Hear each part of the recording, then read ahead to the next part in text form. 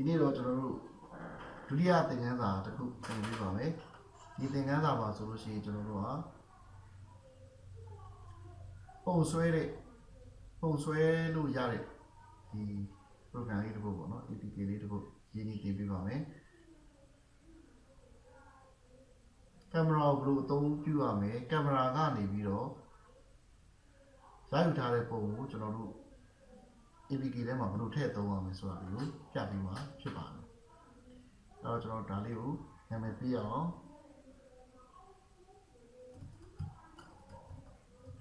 တော့စေးချယ်မယ်ဆိုတော့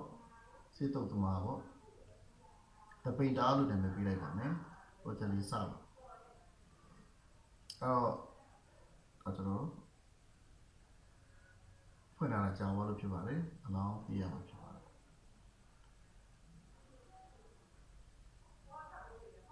အော် project ပြန်စပါမယ်တပိန်တာလို့နာမည်ပေးပါမယ်ပိန်တာလို့နာမည်ပေးပါမယ်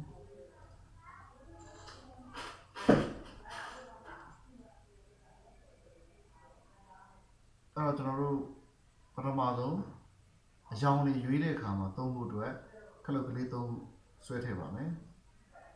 ဘတ်တန်သုံးဆွဲထည့်ပါမယ်ဒါမဲ့ဘတ်တန်ကိုကျွန်တော်ကအခုလိုမျိုးစီနေတာမျိုးမလို့ချင်ပဲနဲ့ horizontally ဘောင်လေးတစ်ခုတည်းမှာစီထည့်ထားတာမျိုးလိုချင်ပါတယ်အဲ့အတွက်ကြောင့်ကျွန်တော်ဘာလုပ်မလဲဆိုတော့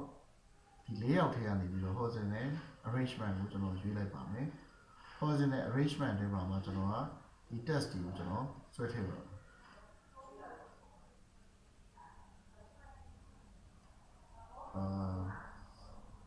တော့ horizontal arrangement တွေမှာဘတ်တန်သုံးခုဝင်သွားပါပြီအဲ့တော့ horizontal arrangement ကိုကျွန်တော်တို့က width ကို preference ပေးလိုက်ပါမယ်ပြီးလို့ရှိရင်သူ့ရဲ့ alignment ကိုကျွန်တော်တို့ center ထားလိုက်ပါမယ်ဒါမှဒီဟာတွေကသူတို့အလယ်မှာ center align နဲ့စီနေအောင်ဖြစ်ပါတယ်သူတို့တစ်ခုချင်းစီကိုကျွန်တော်တို့နာမည်ပြင်ပေးပါမယ်ပထမဆုံးကျွန်တော်တို့ဘတ်တန်ကိုအနီရောင်ဘတ်တန် red နောက်ဘတ်တန် blue PTN blue နောက်ဆုံးဘတ်တန်လေးကို PTN green စိမ်းအောင်လေးဆိုပြီးတော့နာမည်ပေးပါမယ်သူတို့မှာပုံမဲ့စာသားလေးကိုလည်းလားတူပဲနာမည်ပေးပါမယ် red အဲ့တော့သူ့မှာပုံမဲ့အရောင်မှာကျွန်တော်တို့တစ်ခါလေး define လုပ်ပေးလိုက်ပါမယ် background color လေးကိုအနီဖြစ်တဲ့တော့အနီရောင်ပြောင်းလိုက်မယ်တစ်ခါလေးအနီရောင်ပြောင်းသွားတော့တွေ့ရမှာဖြစ်ပါတယ်ဒုတိယ pattern လေးမှာတော့ကျွန်တော်တို့blue ဆိုတော့အရောင်တစ်ခါလေးပြောင်းထားလိုက်ပါမယ် blue သူ့ရဲ့စာသားလည်း blue ပဲဖြစ်ပါတယ်ဒါဆိုဒုတိယ pattern လေးက blue ဖြစ်သွားပြီနောက်ဆုံး pattern လေးကိုကျွန်တော်တို့က green အစိမ်းရောင်ပေးပါမယ် green နောက်စာသားလည်း green ပဲဖြစ်ပါခုနကကျွန်တော်ဒီ horizontal arrangement ကို center ထားရတဲ့အတွက်ကျွန်တော်ဒီ pattern သုံးခုကအလဲကြပေါ်ဒီမှာဖြစ်ပါတယ်ဒါလို့ကျွန်တော်တို့က pattern တွေကိုဘယ်ကတ်ချင်လဲဆိုရင်ဒီကောင်ကိုရွေးပေးရမယ်ညာကတ်ချင်လဲဆိုရင်2ကိုရွေးပေးရမယ် center ကတော့3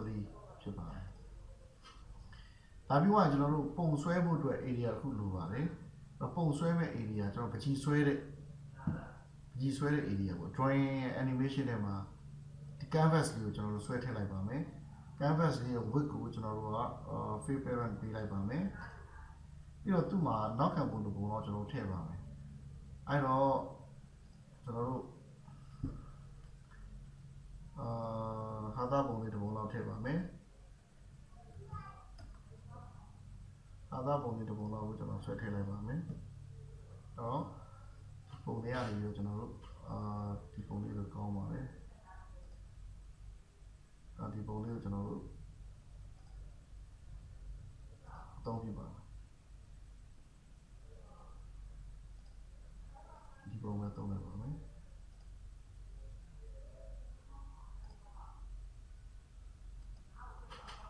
ဒါကျွန်တော်တို့က the painter project အတွက် image ဖြစ်ပါတယ်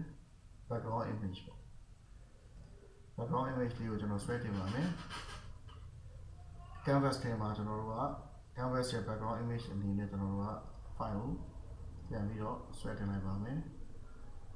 1.jpg ကပြန်မှာရှိမယ် download 1.jpg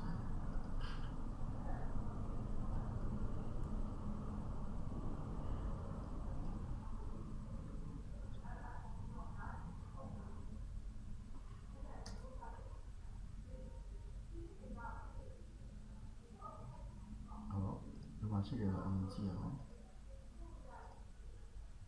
all painter လေးရောက်သွားပြီ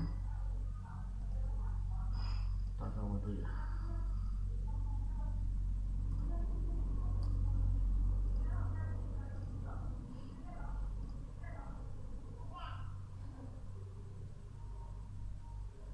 ဒါဆိုလို့ရှိရင်ကျွန်တော်တို့ဥနာယူထားတဲ့ပုံလေးနဲ့ပေါ်လာပါပြီကင်မရာကိုအသုံးပြုဖို့အတွက်ဆိုလို့ရှိရင်ကျွန်တော်တို့ကကင်မရာကိုဆွဲထည့်ပါမယ်ကင်မရာကိုမီဒီယာထဲကနေကျွန်တော်တို့ဆွဲထည့်ရမှာဖြစ်ပါတယ်ကင်မရာလေးကိုဆွဲထည့်တဲ့အချိန်မှာကင်မရာလေးက user interface မဟုတ်တဲ့အတွက်ကြောင့်ဒီ UI အပြင်ဘက်မှာထွက်ပြီးပြနေပါမယ်သူကအနောက်ကအလုပ်လုပ်တဲ့မီဒီယာဖြစ်တဲ့အတွက်ကြောင့်မီဒီယာလေးထဲမှာပြနေပါမယ်တခြားကျွန်တော် upload တင်ထားတဲ့မီဒီယာတွေဒီမီဒီယာအောက်ထဲမှာတွေ့ရမှာဖြစ်ပါတယ်အဲ့တော့ကျွန်တော်တို့ကင်မရာကိုအလုပ်လုပ်ဖို့အတွက်နောက်ထပ် button လေးတွေထပ်ထည့်ပါမယ်ဒီတစ်ခါ button မထည့်ခင်မှာ horizontal arrangement ကိုကြိုထည့်ထားပါမယ် button တွေကိုစီထည့်ဖို့အတွက် UI လေးကနေပြီးတော့ button လေးတွေကျွန်တော်၄ခုဆွဲထည့်ပါမယ်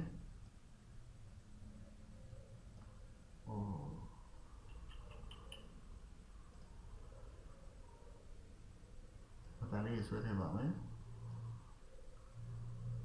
အဲ့တော့ button လေးအပြင်ရောက်သွားတယ်ကျွန်တော်ပြန်ပြီးတော့စီထည့်လိုက်မယ်horizontal arrangement ကိုကျွန်တော်မရဘူးပြန် sorry button 1 button 2 button 3 horizontal arrangement တွေကို3ခုနောက်တစ်ခု4ခုထည့်လိုက်ပါမယ်ထည့်လိုက်ပြီးတော့အဲဒီ horizontal arrangement ကိုလည်းကျွန်တော်တို့ center ထားပါမယ်ပြီး width ကိုကျွန်တော်တို့က free parent ပေးပါမယ်သူတွေက object တွေကိုကျွန်တော်တို့ဒီ button တွေကိုနာမည်ပေးပါမယ်ဟော button 1ကိုကျွန်တော် VDN take picture လို့နာမည်ပေးပါမယ် button 2ကိုကျွန်တော်တို့ကbutton 1ကို take picture ဆိုပြီးတော့စာသားပါတစ်ခါကျွန်တော်ပြလိုက်ပါမယ် take picture button 2ကိုကျွန်တော်တို့ VDN white ဒါပုံကိုကျွန်တော်တို့ရှင်းပြဖို့အတွက်ဖြစ်ပါတယ်အဲ့တော့ဒီမှာဆိုလို့ရှိရင်စာသား white ပဲဖြစ်ပါတယ်နောက်တစ်ခုကကျွန်တော်တို့ button ကကျွန်တော်ဆွဲနေတဲ့ပုံဆွဲနေတဲ့မြင်းချောင်းကိုဒါမှမဟုတ်လို့ရှိရင်ပုံဆွဲနေတဲ့အဆက်ကိုကျွန်တော်တို့ကကြီးနဲ့ button ဖြစ်ပါတယ် VDN big တော့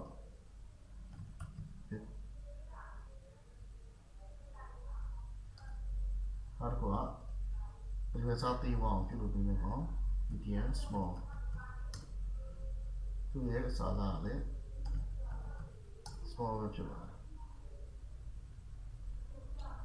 နောက် button လေးတွေစီထည့်လိုက်ပါပြီ project ကိုကျွန်တော်တို့စိတ်ထားတာကောင်းပါလေအဲ့တော့အခုဆိုလို့ရှိရင်ကျွန်တော်တို့ကအကြမ်းဖျင်း user interface စောက်ထားတာဖြစ်ပါတယ်တော့ program ရေးတဲ့အပိုင်းလေးကိုစကြရအောင်အဲ့တော့ပထမဆုံးကျွန်တော်တို့ဘာကိုစရေးမလဲဆိုတော့ဒီ screen ကိုကျွန်တော်ထိလိုက်တဲ့အချိန်မှာကျွန်တော်ထိလိုက်တဲ့နေရာလေးမှာအဆက်လေးချဖို့အတွက်စပြီးတော့ရေးပါမယ်အဲ့ဒါကိုကျွန်တော်တို့ block လေးနဲ့ရေးကြည့်အောင်အဲ့တော့ကျွန်တော်တို့ကဒီပကြီးဆွဲမဲ့ဒီ canvas စပုံမှာ canvas ပုံမှာကျွန်တော်တို့ကကျွန်တော်ထိလိုက်တဲ့နေရာမှာပုံဆွဲလို့ရပါတယ်စဝိုင်းဆွဲမလားအဲ့တော့အဲ့ဒါပဲပုံမှာမူတည်တဲ့ဆိုဒီ canvas ကိုထောက်လိုက်လို့ရှိရင် canvas မှာအများကြီးရှိပါတယ်ဒီ canvas မှာဆို draw cycle ရှိရယ် draw line ရှိရယ် draw point ရှိရယ် draw text ရှိရယ်စသဖြင့်အများကြီးရှိပါတယ်အဲ့ဒီကကျွန်တော်တို့က draw line နဲ့ draw cycle နှစ်ခုသုံးပါတယ်ကျွန်တော်ထိလိုက်တဲ့နေရာမှာအဆက်ချဖို့အတွက်အဆက်အစားကျွန်တော်တို့ဒီ draw cycle ဆိုတဲ့စဝိုင်းကိုကျွန်တော်တို့သုံးမှာဖြစ်ပါတယ်canvas ကိုထိလိုက်တဲ့နေရာကိုရဖို့အတွက်ဆိုဒီမှာကျွန်တော်တို့က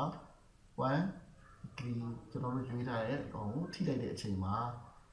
ကျွန်တော်ဒီ parameter လေးတွေအလိုလိုရလာမှာဖြစ်ပါတယ် x တန်ဖိုးတွေရမယ် y တန်ဖိုးတွေရမယ်သူအဆက်ချလိုက်တဲ့ coordinate ပေါ့နော်ကျွန်တော်ထိလိုက်တဲ့ coordinate ပေါ့ဒါတော့ tough any sprite ဆိုတာကအဲ့ဒီက photo တစ်ခုခုကိုကျွန်တော် sprite တစ်ခုခုပုံတစ်ခုကိုကျွန်တော်ထိသွားသလားဆိုတဲ့ဟာပေါ့နော်ထိထားတဲ့ sprite ကိုကျွန်တော်ရွေးထုတ်တာအဓိကသုံးပါတော့ဒီ coordinate တစ်ခုဖြစ်ပါတယ်ကျွန်တော်လိုချင်တာက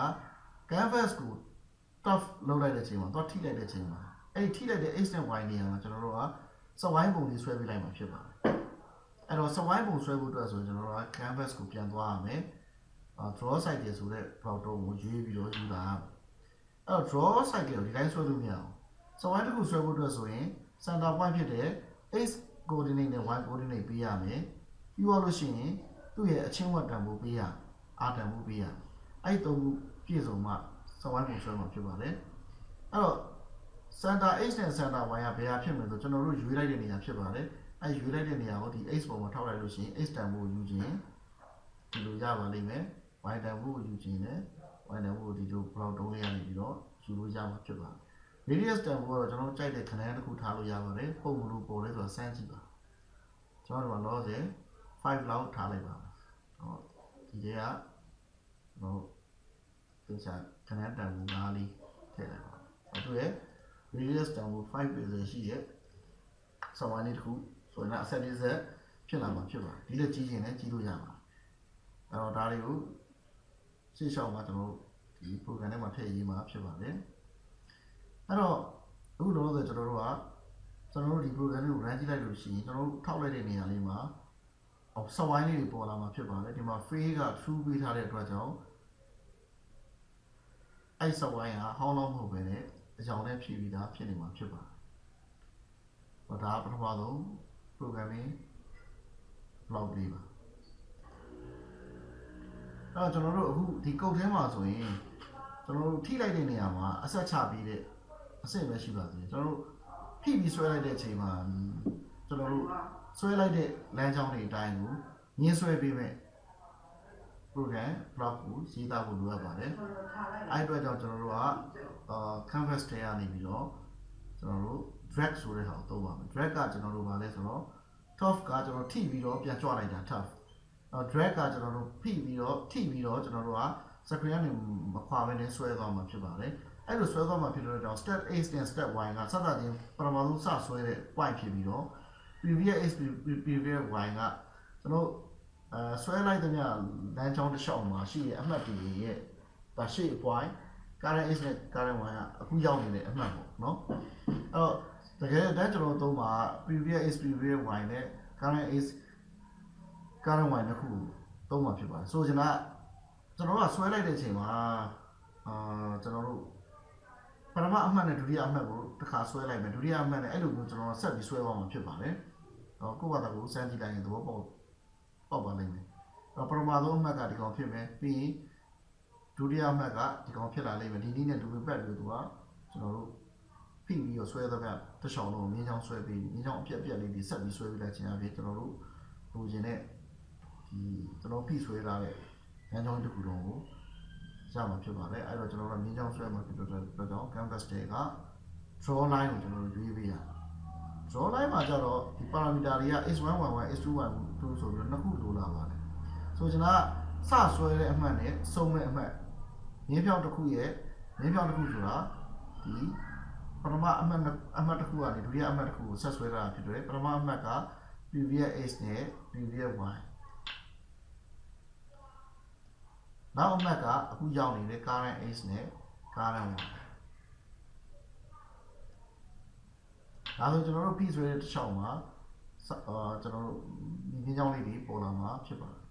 နော်မြင်းချောင်းလေးတွေပေါ်လာမှာဖြစ်ပါတယ်အဲ့ဒါဆိုရင်အခုကျွန်တော်တို့ဒီထိတဲ့အတွက်ကောဖိဆွဲတဲ့အတွက်ကောကျွန်တော်တို့လောက်တွေရေးပြီးပါပြီအဲ့တော့အခုကျွန်တော်တို့အကြောင်းတွေအကြောင်းကိုတွားကြအောင်ကျွန်တော်တို့ကဒီပုံဆွဲလိုက်တာတော့ဟုတ်ပြီဘယ်အကြောင်းနဲ့ဆွဲမှာလဲဘယ်အကြောင်းနဲ့ဆွဲမှာလဲဆိုတော့ဘတ်တန်တွေကိုနှိပ်တဲ့အချိန်မှာနှိပ်တဲ့အကြောင်းကိုကျွန်တော်တို့ကပြင်ဆွဲတဲ့ block တွေရေးပါမယ်အဲ့လိုရေးဖို့အတွက်ဆိုရင်ကျွန်တော်တို့ button red ကို ရွေးလိုက်မယ် button red click ခောက်တဲ့အချိန်မှာကျွန်တော်ဘာလုပ်မလဲအနီရောင်ရွေးမယ်အဲ့တော့အနီရောင်ရွေးမယ်ဆိုတော့ canvas ကိုပဲပြန်ရွေးရမယ် canvas မှာရှိတဲ့property ကို set လုပ်မှာပေါ့နော် set canvas ရဲ့ background color မဟုတ်ပုံဆွဲတဲ့ color ပေါ့ဒီ paint color ကို color တွေကနေပြီးတော့ကျွန်တော်တို့ကရွေးပေးရမယ် color တွေကနေပြီးတော့အနီကိုရွေးပေးရမယ်ဒါဆိုရင်ဒါအနီကိုရွေးရင်အနီလုံးလုံးမယ်ပြင်းလို့ဘယ်လောက်ထိပြန်မဆွဲတော့ဘဲနဲ့ပွားလိုက်ပြီးတော့ကျွန်တော်ဒီကနေပြင်မယ် button red ကထပ်နေလို့ဆိုတော့အဲ့ဒါပြတယ်ဟုတ်လားအဲ့ဒါပြတယ် button red ကနေ blue ပြောင်းမယ် blue ပြောင်းမယ်ဆိုဒီကောင်ကိုလည်းကျွန်တော်တို့ blue ပြောင်းပေးမှရမယ်color တွေကကျွန်တော်တို့က blue ကိုရွေးပြီးတော့ချိန်ပြီးလိုက်နောက်တစ်ခုက button green duplicate လုပ်မယ်ပွားလိုက်မယ်ပွားပြီးတော့လို့ရှိရင်ကျွန်တော်တို့က button blue ကို button green လို့ပြင်လိုက်မယ် button green ကို click ခောက်တဲ့အချိန်မှာ color ကိုကျွန်တော်တို့ကဒီ color မသုံးဘူးအစိမ်းရောင် color သုံးမယ်ဒီစိမ်းရောင် color လေးကိုချိန်ပြီးလိုက်ဒီနေ့ကျွန်တော်တို့ကအရောင်တွေကိုကိုယ်စိတ်ကြိုက်ရေးသားလို့ရပြီဖြစ်ပါတယ်ရွေးချယ်လို့ရပြီဖြစ်ပါတယ်ကျွန်တော်တို့ဆွဲနေတဲ့အရောင်ပြောင်းလိုက်လို့ရှိရင်ပဲဖြစ်ဖြစ်မဆွဲခင်အရောင်ကြိုရွေးထားလို့ပဲဖြစ်ဖြစ်ကျွန်တော်တို့ရွေးတဲ့အရောင်တိုင်းကိုအဆက်ချပေးမယ်ပုံဆွဲပေးမယ်ဖြစ်ပါတယ်အဲ့တော့ကျွန်တော်တို့ကဒီမှာ designer မှာပြန်ကြည့်အောင် designer မှာဒီကောင်ကကျွန်တော်တို့ဒီ screen ကြီးကိုရှင်းပြမဲ့ program function ရေးရမှာဖြစ်ပါတယ်အဲ့အတွက်ကြောင့်ကျွန်တော်တို့ကဒီ white button လေးကို click ခောက်တဲ့အချိန်မှာမလုပ်လဲဆိုတာကိုရေးရပါမယ်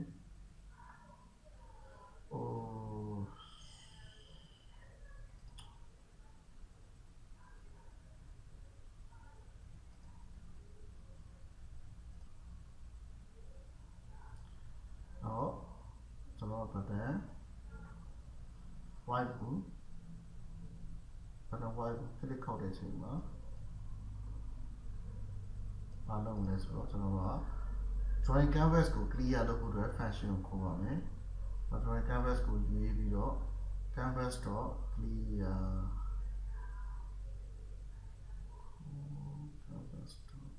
ဟုတ်ပါခေါ် canvas.clear ဆိုပြီးကျွန်တော်ကဒီ canvas ကို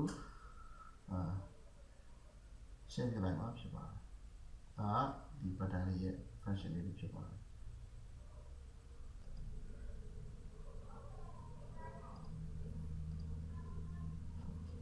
အဲ့တော့အခုနည်းနည်းစိတ်ဝင်စားတဲ့ကောင်းတဲ့အပိုင်းကိုကြောက်လာပါပြီ။ဘာလဲဆိုတော့ကျွန်တော်တို့ designer မှာကြည့်လိုက်ပါကင်မရာကိုသုံးပြီးတော့ကျွန်တော်တို့ photo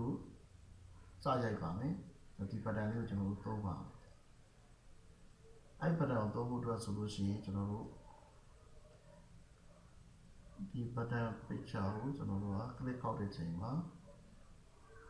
မလုပ်ပါနဲ့ကင်မရာကိုအသုံးပြုမှာဖြစ်ပါတယ်အဲ့တော့ကင်မရာမှာဘာလုပ်လဲတစ်ခုပဲရှိတယ်ကင်မရာမှာ picture ရယူအဲ့တော့ကင်မရာရိုက်ပြီးသွားရင်အဲ့ဒီပုံဘယ်နားမှာသုံးမလဲဆိုတော့ဘယ်ကနေယူရလဲဆိုတော့ကျွန်တော်တို့ကင်မရာမှာရိုက်ပြီးသွားရင်အဲ့ပုံဘာလုပ်မလဲဆိုတော့ဒီ plot တုံးလေးရှိပါတယ်အဲ့တော့ကင်မရာကို picture ရိုက်ပြီးတဲ့အချိန်မှာဘာလုပ်မှာလဲဘာလို့လဲဆိုတော့ခုနကဒီ canvas ရဲ့ကျွန်တော်တို့ background မှာအဲ့ပုံကိုပြန်သုံးပါမယ် canvas ရဲ့ background မှာသုံးပါဖြစ်တဲ့အတွက်ကြောင့်ကျွန်တော်က set လုပ်ရပါမယ် property ကို set canvas ရဲ့background image ဖြစ်ပါတယ် background image ဖြစ်ပါတယ် canvas ရဲ့ background image ကိုကျွန်တော်တို့ကခုနဒီ image ကိုသုံးလိုက်မှာဖြစ်ပါတယ် get image တင်ယူပြီးတော့သုံးလိုက်မှာဖြစ်ပါတယ်ဒါဆိုရင်ကင်မရာကနေစိုက်ပြရတဲ့အချိန်တွေမှာ background image ကိုသူစိုက်ထားတဲ့ပုံနဲ့ပြောင်းလိုက်မှာဖြစ်ပါတယ်အဲ့ဒီပုံမှာကျွန်တော်တို့ပကြီးဆွဲတာလေးဆက်သွားလို့ရမှာဖြစ်ပါတယ်အဲ့တော့ကျွန်တော်ဒီအခုသင်ခန်းစာတွေအားလုံးဘယ်ကနေပြီးတော့ယူသုံးထားလဲဆိုတော့ credit ကတော့ကျွန်တော်တို့ဒီ app inventor 2ဆိုတဲ့စာအုပ်လေးအဲ့စာအုပ်လေးကနေကျွန်တော်သုံးထားဖြစ်ပါတယ်Android phone ထဲမှာမှတ်ကြည့်လိုက်မယ်ဆိုရင်တခြားတစ်ခုကို photo ရိုက်မယ်ရိုက်ပြီးရင်ကျွန်တော်တို့လိုချင်တဲ့အကြောင်းရွေးမယ်ပြီးရင်ဖိဆွဲလိုက်မယ်ဆိုလို့ရှိရင်ကျွန်တော်တို့ကဒီcolor line တွေပေါ်လာမယ်ပေါ့လေအဆက်ချမယ်ဆိုလိုက် color နဲ့အဆက်တွေကြာလာနိုင်မယ် အဲ့မှာကျွန်တော်ဘာလို့ပို့လို့လဲဆိုတော့ဒီ asset တွေကိုကြီးအောင်သေးအောင်ဘယ်လိုရေးမလဲဆိုတဲ့ file လေးတွေရှိပါသေးတယ်အဲ့တော့အခုကတော့ကျွန်တော်ဒီမှာဒီစာအုပ်လေးဖြစ်ပါတယ်ကျွန်တော်ဒီစာအုပ်လေးကသင်ခန်းစာလေးကိုပြန်သင်ပေးနေတာဖြစ်ပါတယ်ကျွန်တော်ဒီထွင်တာမဟုတ်ပါဘူးစာအုပ်နာမည်က app inventor 2 create your own Android app ဆိုတဲ့စာအုပ်ဖြစ်ပါတယ်စာရေးဆရာတွေကတော့ဒီလေးယောက်ဖြစ်ပါတယ်အဲ့ဒါကျေးဇူးတင်ဖို့ကောင်းပါတယ်ဒီဆရာကြီးတွေရေးသားထားတဲ့အတွက်ကြောင့်ကျွန်တော်အနေနဲ့အလွယ်ကူလေ့လာလို့ရတာဖြစ်ပါတယ်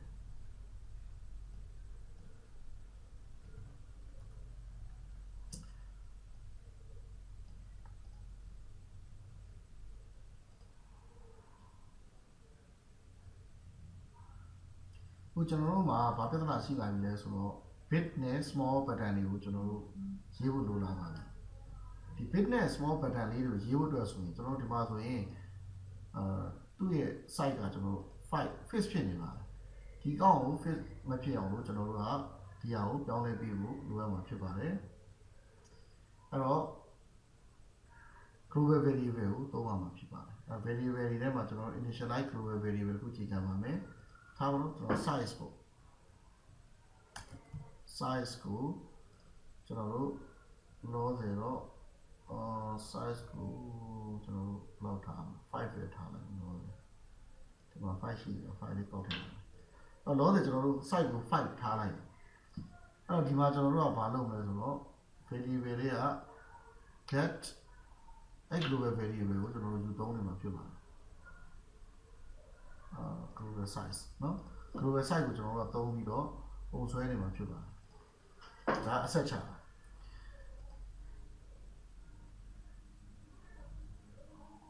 အဲ့တော့ကျွန်တော်တို့ global size yes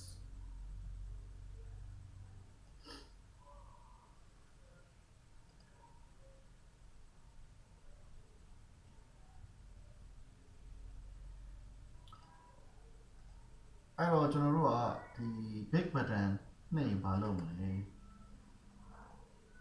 button big ကိုနှိပ်လို့ရှိရင်ကျွန်တော်တို့အဲ့ global site ကိုကျွန်တော်တို့ကြည့်ပြမှာဖြစ်ပါတယ် global site ကိုကြည့်ပြမှာဖြစ်ပါတယ်အဲ့တော့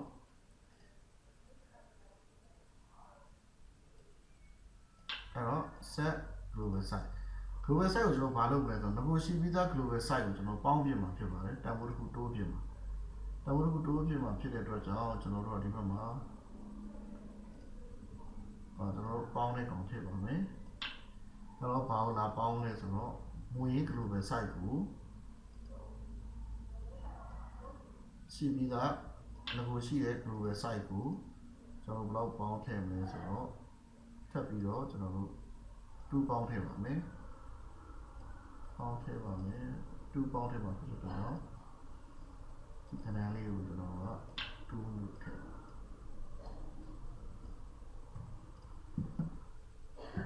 ဒါကကျွန်တော်တို့ဒီ asset ချတဲ့နေရာမှာပဲဒါပြောင်း effect ဖြစ်ပါလိမ့်မယ်ဒါပေမဲ့ကျွန်တော်တို့ကဒီမှာမြင်းဆွဲတဲ့အချိန်မှာလည်းကြည့်ကျင်တယ်ဆိုရင်ဘယ်လိုလုပ်ရမလဲအဲ့တော့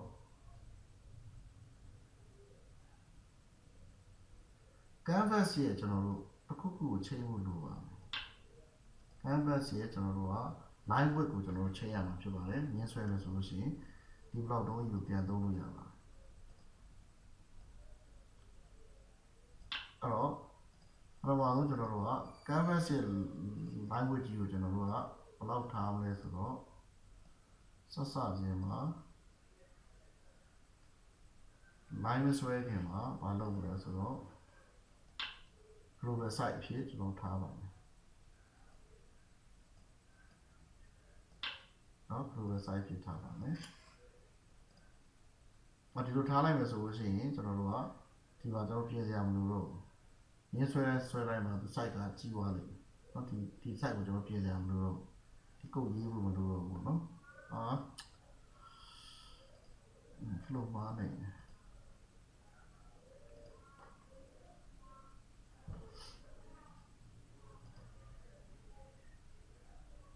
ဟုတ်ပါရောက်ပါမယ်ပထမကျွန်တော်တို့ global site ကိုပဲသုံးထားတာဖြစ်တဲ့အတွက်ကြောင့် global site ကိုကျွန်တော်ပြောင်းပြီးရေးဖို့လိုအပ်မှာဖြစ်ပါတယ်။ one နဲ့ဘယ်မှာတက်နေလဲ။ဟောတော့မှာဘယ်လိုရောက်သွား။အဲ့တော့ global site ကိုပြောင်းပြီးလိုက်လို့ရှိရင်အဆက်ကလေးရဲ့ site ကလည်းဒီမှာကြီးသွားလိမ့်မယ် global site ကိုသုံးတာဖြစ်တဲ့ကြောင့်သူ့ line width ကလည်းလိုကြီးသွားလိမ့်မယ်။ဒါလို့ဒီပြဿနာပြည်နေသွားတယ်။ကျွန်တော်တို့ဒါဆို program အကြမ်းဖျင်းအကုန်ပြီးသွားပါပြီ။စတဲ့ကြည့်ရအောင် project C project B APK ကျွန်တော်တို့ဖုန်းထဲကိုချိန်ပြီးတော့စမ်းကြည့်ပါမယ်။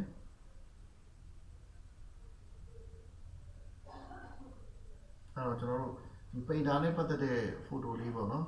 ကျွန်တော်ထည့်သုံးပါမယ်။အဲ့တော့ကျွန်တော်တို့ Android သူ့ original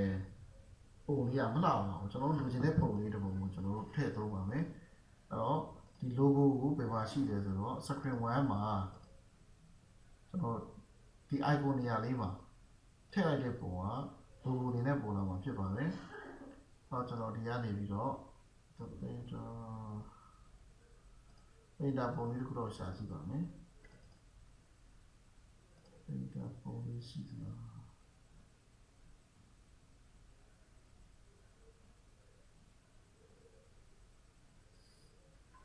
ကျွန်တော်စေတုပ်ပုံလေးတစ်ပုံဒီထဲမှာထည့်ရရှိပါတယ်။ဟုတ်လား။painter ပုံလေးရှိပါတယ်။အဲ့ပုံလေးကျွန်တော်သုံးချလိုက်ပါဖြစ်ပါတယ်။ icon လေးရောက်သွားပါပြီ။ဒါဆိုသူ icon က painter ဖြစ်သွားပါလိမ့်မယ်။ APK ပြန် save လုပ်ပါမယ်။ painter 1ဖြစ်သွားပါလိမ့်မယ်။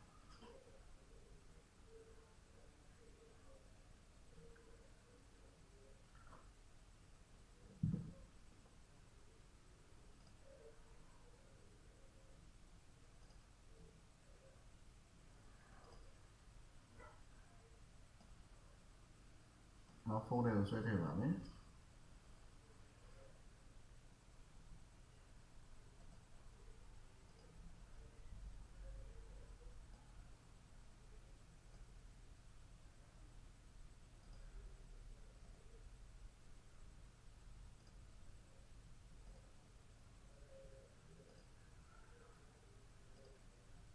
好，ဖုန်းထဲမှာ install လုပ်ပါမယ်။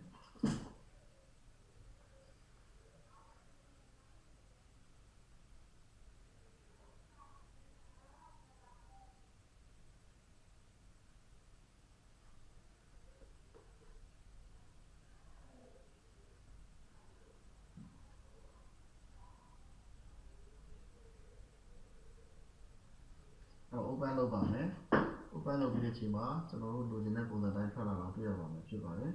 ။အဲ့တော့အကြောင်းပြောင်းပြီးတော့ဆွဲလို့ရမယ်။ကြီးမယ်ဆိုရင်ပိုကြီးလာမယ်။ဒီတက်ပိုကြီးလာမယ်။ကြီးမယ်ကြီးဖြစ်လာမယ်။ပြီးမယ်။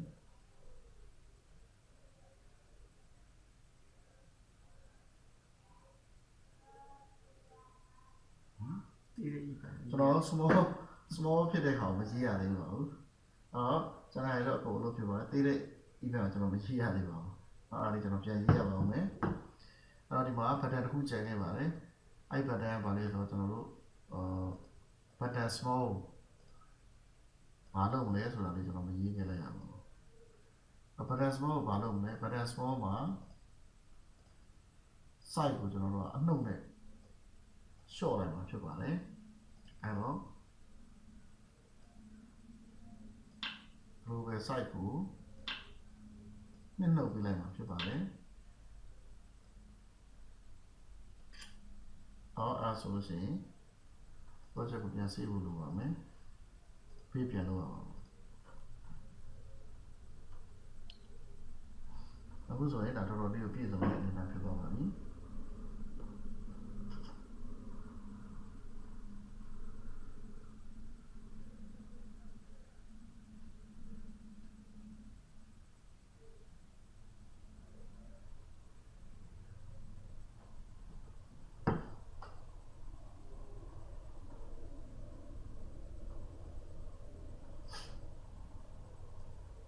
နောက် APK ထွက်သွားပါပြီ။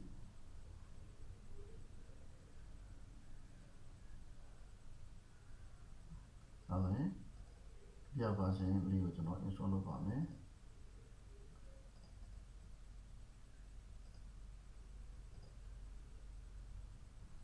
ဟောကျွန်တော် install ပြန်လုပ်ပါမယ်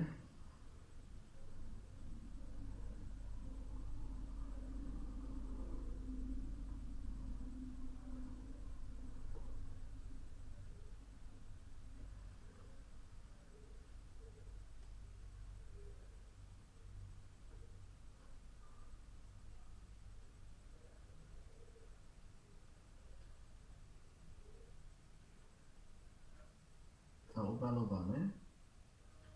ကျွန်တော် photo ရိုက်မယ်ကင်မရာဖွင့်မယ်photo ရိုက်ပါမယ်ပြန်ပြီးအမှန်ကြီးလေးကိုရွေးပြီးတော့ကျွန်တော်အသုံးချပါမယ်အဲ့ဒီပုံကိုကျွန်တော်တို့ကဒီမှာကျွန်တော်တို့အရောင်ချင်ပါမယ်နီနဲ့ချင်မယ်ပြာနဲ့ချင်မယ်စိမ့်နဲ့ချင်မယ်ကြီးမယ်တီးလိုက်ဒါလည်းအကုန်လုံးသုံးလို့ရပါပြီဖြစ်ပါတယ် screen clear လို့အဲ့တော့ကျွန်တော် application နဲ့အောင်မြင်နဲ့ပြီးသွားပါပြီဒီနေ့တော့အားလုံးကိုကျေးဇူးတင်ပါတယ်ဒီသင်ခန်းစာလေးကတော့ဒီလောက်ပဲဖြစ်ပါတယ်